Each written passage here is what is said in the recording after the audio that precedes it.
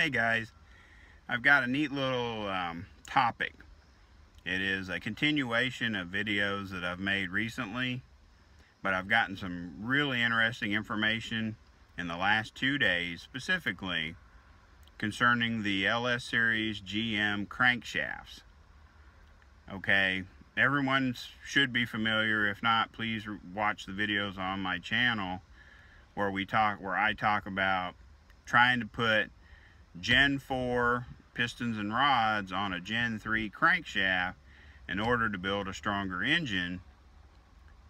I addressed the issue of the piston and rod assemblies across the board. Well, we'll say 4.8 and 5.3s for sure have a 38 plus gram discrepancy. In other words, the piston and rod is 38 grams heavier on the Gen 4 setup than what the Gen 3 crank is. But my video today, I want to present this question to you. Did General Motors balance their crankshafts per cubic inch displacement? Okay, so with all this hoopla going on, trying to validate, can I run Gen 4 pistons and rods on my Gen 3 crank to build a stronger combo, put down more horsepower, reliably? Here's the huge discrepancy I'm coming across. And so far, combining internet research, phone calls to machine shops, phone calls to parts remanufacturers, what I call bulk engine rebuilders that sell those crate engines that you can buy from your parts stores and whatever. Here's the scary thought. Because GM used the same crankshaft casting number between the 5.3, the 5.7, and the 6 liter, it literally is scary to think that General Motors didn't balance those assemblies per cubic inch displacement.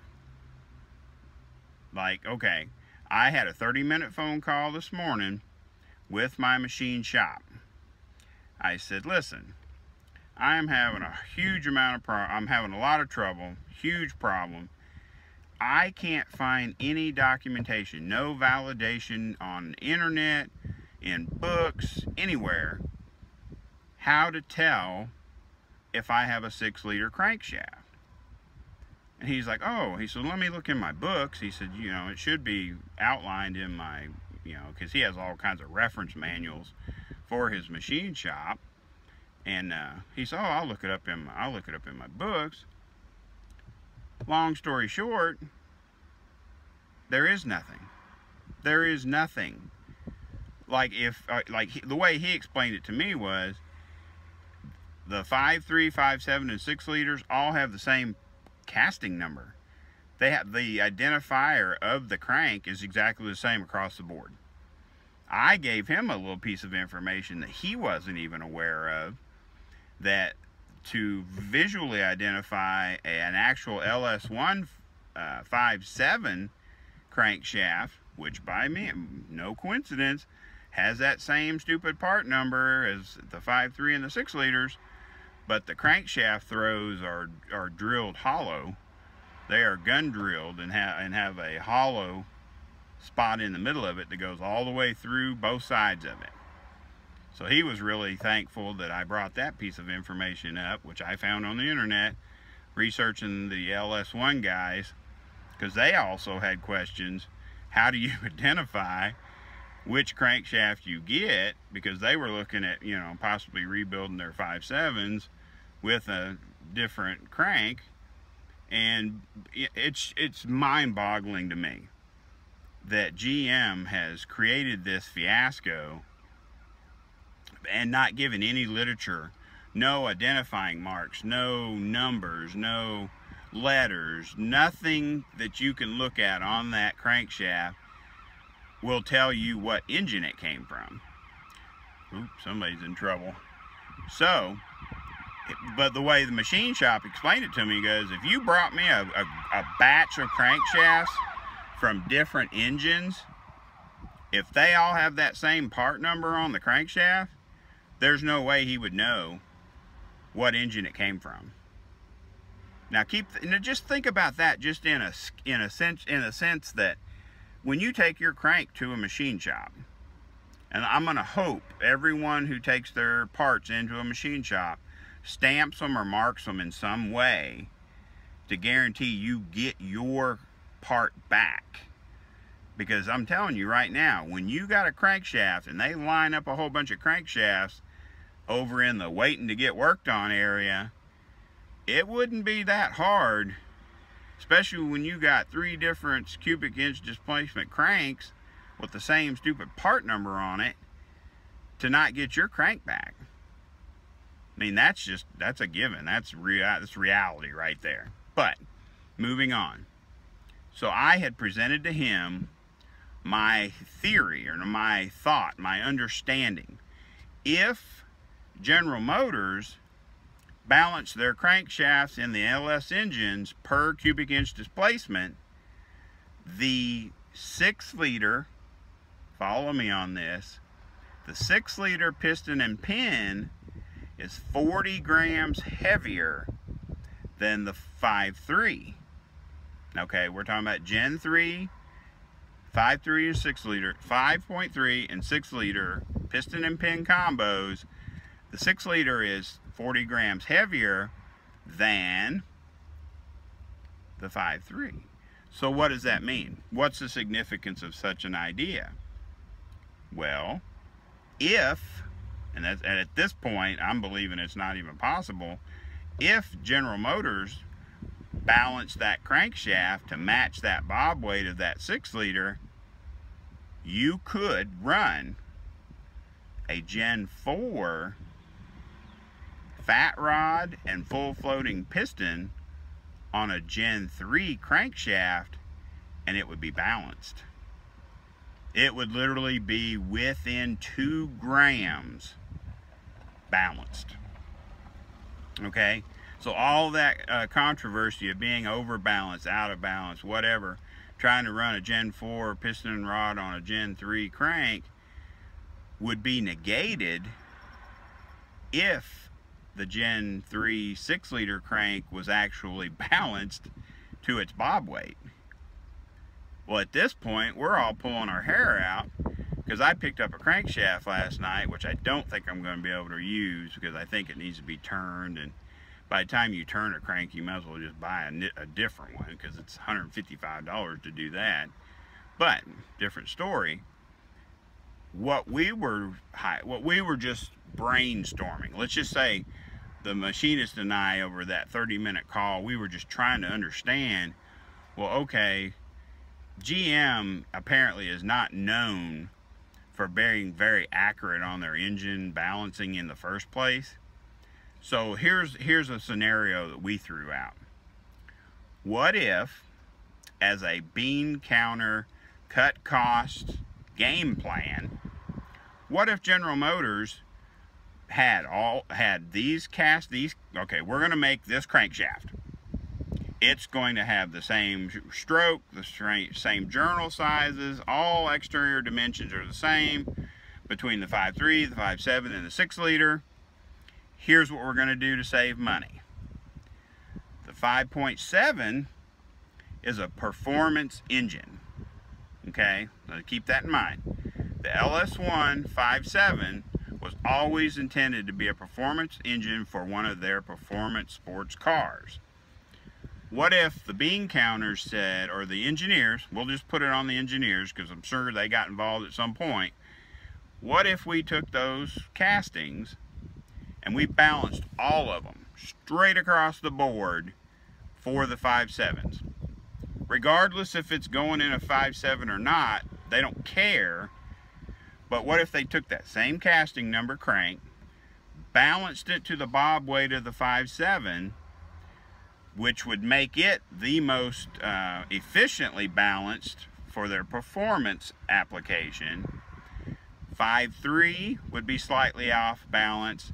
6 liter would be slightly off balance, but because the 5.3 and the 6 liters are considered low RPM truck engines, they're less susceptible to the damaging harmonics of an out of balance situation. That truly made the hairs on the back of my neck stand up, because it made too much sense. I am not saying that's what they did yet.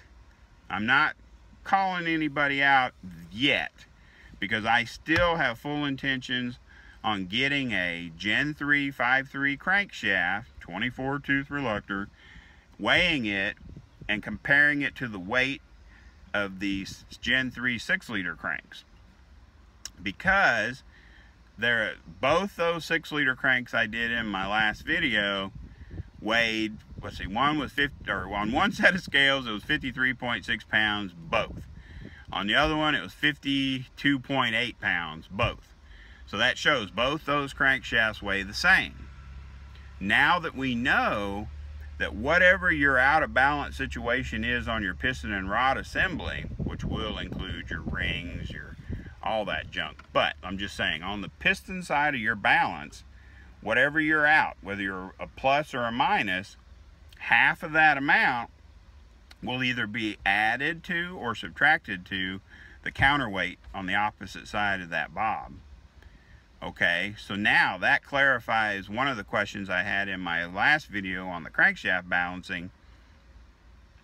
If you're out of weight on one side by, let's say 40, just round it up, 40 grams, that means there's a 20 gram difference on the other side.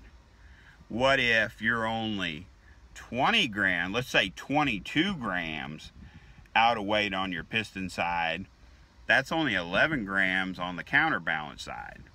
So then when we harken back to what the machine shop said, well, we like to say, we like to maintain a plus or minus 10 gram variance in our rotating assemblies, and if we exceed that variance, we recommend to the customer that you need to rebalance your assembly. Okay, is that on the piston side, or is that on the counterbalance side of the crankshaft?